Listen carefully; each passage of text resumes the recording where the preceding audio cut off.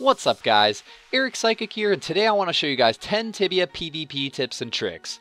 For those of you that PvP regularly, you may know most or all of these, but I'm going to dive deeper into some of these tricks and teach you things you may not have considered.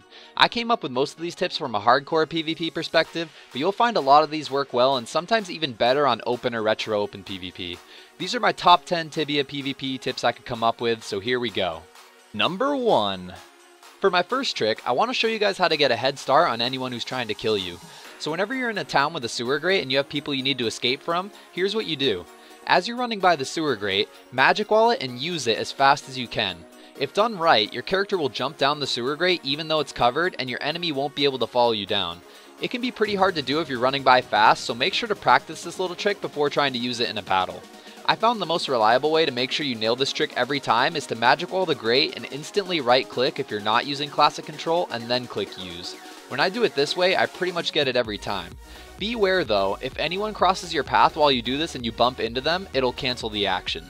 This little trick is a great way to escape in towns like Yalahar or Thighs if you know the sewer grates well.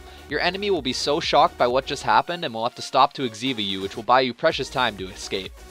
Number 2. So most PvPers know what a defense is, but have you ever seen a one-man defense? One-man defenses are special areas in the map where you can go by yourself and wedge your way into a wall or something to keep attackers out.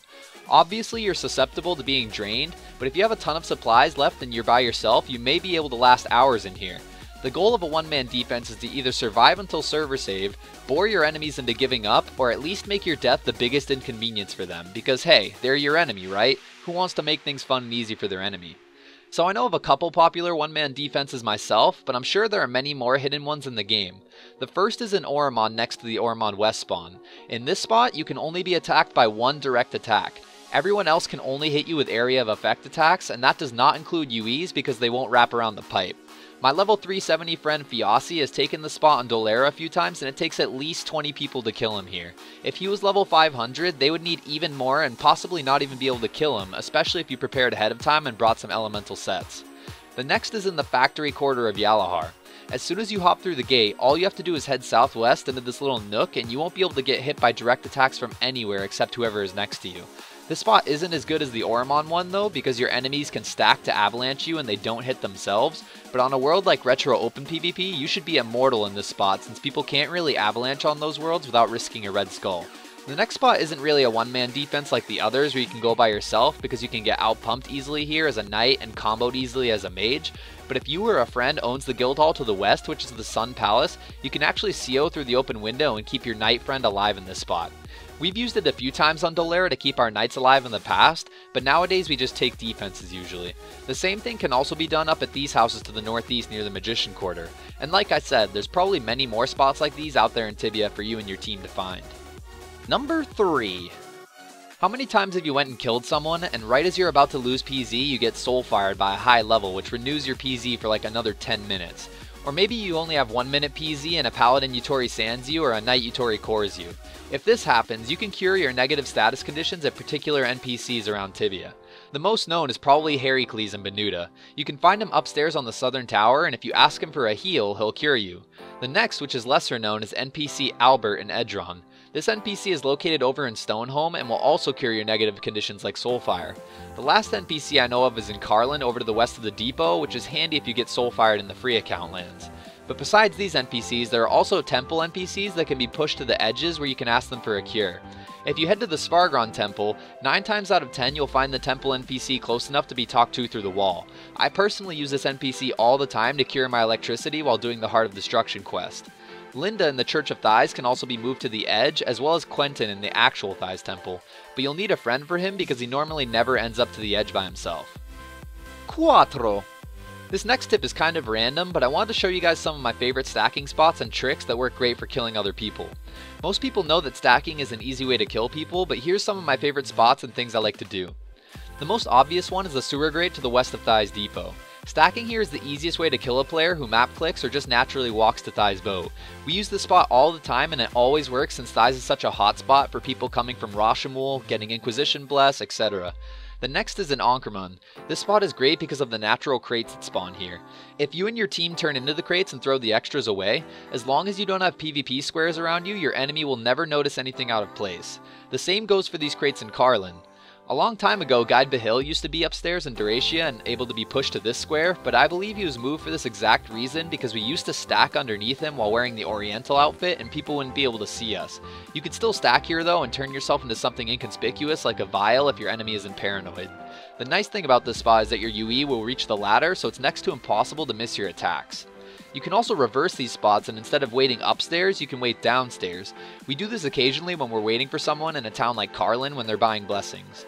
Since Tibia's angle makes everything slant to the top left, you'll be hidden underneath floors as long as you avoid the north, northwest, and west squares, and then you don't have to worry about transforming into an item to be hidden. Number 5. This trick has to do with holding an action. Imagine in this scenario you're being chased by someone and you try to run up to a building, but they proactively M-wall the door so you can't get in. Well, if you have a friend willing to help you out, you could have them stand inside and hold the door, then once your enemy M-walls it, your friend can close it, open it, let you through, then either of you can M-wall it off. I know it sounds kind of complicated, but hey, it's a trick that you can master to try to throw people off. It also works if, say, you're trying to squeeze your team out of a building and your enemies are magic walling the door to keep you inside. If you designate one person to holding the door for everyone, they can continuously right-click it every time the door is open and then close it whenever someone magic walls it so people can keep running out. And there's more to this trick than just that. You know how you can trash those potted plants in Oromon to block people or botters? Well, you can trash troughs too in certain spots with this trick. So you can't directly throw items on top of a trough, but you can put items in a doorway, close the door, and have all of the items pushed out on top of the trough. I haven't found any really good spots to do this, but I bet someone can come up with something creative. I know for me personally, if I was trying to run into a building that had invisible troughs in front of it, I would definitely not be able to react fast enough before I got surrounded. Number 6. This trick also has to do with holding an action. Have you ever been blocked by someone in a one-way and your only way out is to push through? Or maybe you're waiting for the opportune moment to push someone and catch them off guard. Most times people will have fields around them or flowers, but if you're dealing with a player that's trashing themselves or you have a team to help destroy field for you, you can actually hold a push and move them even with trash under their feet. This works the same way the other tricks work. You just need to perform the action before anything else changes. So in this case, if you click and drag on someone when nothing is under their feet and then they trash themselves, the moment you let go, they will be moved no matter what. You can use this to try to time pushes when magic walls drop, push players who think they're safe from being pushed, and more. Number 7. Here's another push tip that can really come in handy when dealing with people who are hopping. There are a lot of buildings in Tibia people can hop up and down, and even if you manage to push them, they're still right next to a staircase and able to jump back up. With this tip, I'm going to show you how you can push people 2 squares away from the staircase or ladder they're hopping. So what you have to do is put yourself in a position where everyone is able to touch the player who needs to be pushed, and then for every square you want to move him, you need a player who can touch both the player being pushed and the final square. This is because the game registers your action on the player no matter where you're trying to move them. If you try to push someone 2 squares by yourself, you'll receive a sorry not possible message. But if you try to push someone 2 squares and they happen to step next to the square you're pushing to, they'll get pushed. This is also why you'll try to push someone who's moving back and forth and they'll get pushed. It's all about timing. Double pushing someone stair hopping is extremely easy because the game sets your timing up perfectly. You don't need to worry about TeamSpeak lag. All you have to do is have both players drag the person as he gets to the floor and your timing should be perfect. One player needs to be pushing him 1 square and the other needs to drag him from the starting square to the ending square. If done right, he'll be pushed 2 squares at once and then it's up to your team to move in and trap him. And you aren't just limited to double pushing. I've never seen a practical use for anything outside of the double push, but it is possible to push people a lot of squares at once. Number 8. Have you ever spent time chasing around someone who's PZ'd and then all of a sudden they run through some 1 or 2 way and a noob character starts magic walling for them? This used to be overpowered as hell before Sipsoft added in the random magic wall timers, but it's still annoying if they have a ton of room to magic wall and don't have to worry about spamming like in Cyclopolis. With this trick, you'll be able to break through an amateur's magic wall spam. To do this, you need one person in your team to not have any battle sign or PZ lock. This person then heads to the front of the line and constantly fills in on open squares as the magic walls drop. The team behind this person also needs to be holding their arrow keys to be ready to fill in on him.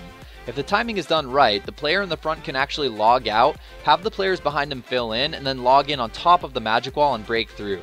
You won't be able to kill the magic walling noob character when you log in due to the delay, but you can start chasing down the guy who's hiding to hold his PZ lock while your team waits to get through the magic walls. Number 9. Ever since they added Supreme Health Potions and Ultimate Spirit Potions, Knights and Paladins have been really hard to kill. Even high level mages can be a problem sometimes. Here's a trick on how to kill them that a lot of you might already know, but that I felt was worth sharing. It's called a para-push. This is when a druid paralyzes the target and then your team pushes them diagonally. This trick works because you can't use a potion, equip an amulet or ring, or do pretty much anything except cast spells when you're in between two squares. And since moving diagonal is so slow, plus the target is paralyzed, you can pretty much destroy anyone if you can land this push. The only counter as a knight is to use Exurogrand Ico and a mage to Utamo Vita, but then if you push them a second time, they're pretty much done for. So since you're probably filled in around the target, you'll have to combo the push with your teammate stepping back so the target doesn't M-wall the square. If you're fighting with fields everywhere, you're going to have to destroy field the square you're pushing to first. The best way to do this is to count the push, and then have the moving teammate destroy field under themselves and move back simultaneously, and another to paralyze. If done correctly, you'll push the target while he's paralyzed and he'll die easily. We use this all the time in war, and it makes killing a knight or paladin so much easier. Number 10. For my last tip, I want to show you guys a neat trick my good friend Mike Chockle showed me. So you know how trashing yourself in wars so you don't get pushed can be a little difficult, especially when you're getting pumped, which is why a lot of people resort to using bots to do it for them? Well, with this trick, you can trash yourself while getting pumped without having to drag worms and blueberries from your backpack at all. All you have to do is fill up every slot in your backpack with items, preferably something light like candy, which weighs 0.05 ounces apiece. Once you do this, throw out your vials and fill that final slot with candy. Now whenever you use a potion on yourself, the empty vial will be dropped under your feet. Getting pumped in war means you can mana yourself and prevent yourself from getting pushed at the same time. Of course, the enemy can still disintegrate and hold the push like you learned earlier in this video, but you don't know how many times I've tried to push someone and the little menu pops up because they have stacks of items under their feet, and it totally throws me off. Alright guys, hopefully you enjoyed these tips. Obviously some of you have been playing PvP Worlds for years, knew most of these, but people of all skill levels play Tibia, so I'm sure to some players all of these tips were new. Anyways guys, thanks again for watching. A huge thanks to all of the new subscribers recently. Welcome to the channel guys. Shout out to my boy Hussar. He wanted to be in this video, but I never got a good picture with him. And that's about it. I will see you guys next time.